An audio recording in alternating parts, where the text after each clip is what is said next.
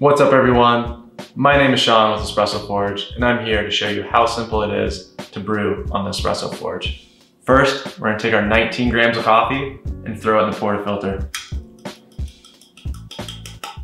Now, it's not necessary, but I like to stir up the grounds so we get even distribution.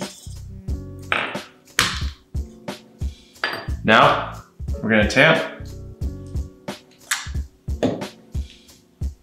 Lock it into place.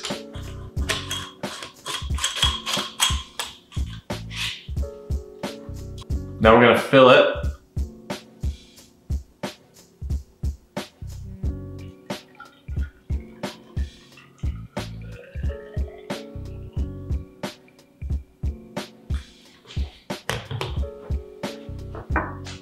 And we're gonna throw our piston in and forge it. Slowly ramping.